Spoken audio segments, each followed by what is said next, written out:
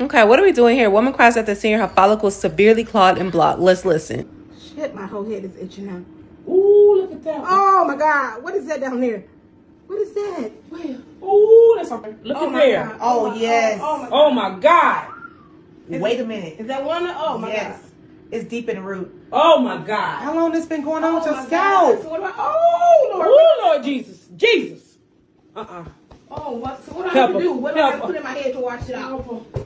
It's right there. That one right there. Oh my God. What do the girl do? Go to the hospital. What do I gotta do to get this out?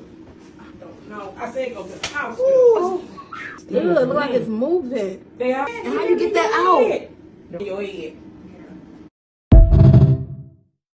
Very interesting. Very interesting. Older women are so funny. She like, what should I do? She's talking about, go to the hospital, girl. It look like it's moving. That's so funny. But honestly, that's why you need to detox. I mean, everything needs a detox at this point. Your body is a system. We're using products. We're ingesting, GMO filled food. We're going to always have to detox. So it's not surprising if we're putting oils and petroleum based products and we're putting edge control that are clogging the pores up. Eventually it's going to be detox.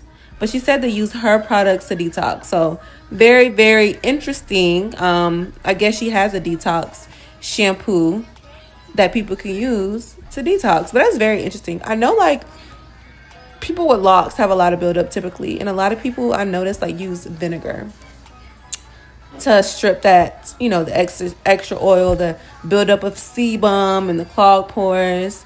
They use that to kind of detox. But I'm very curious as to what she offers that can detox the scalp.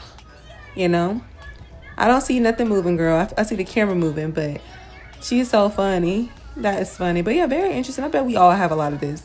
I don't think it's probably nothing probably worse than the other person. You know what I'm saying?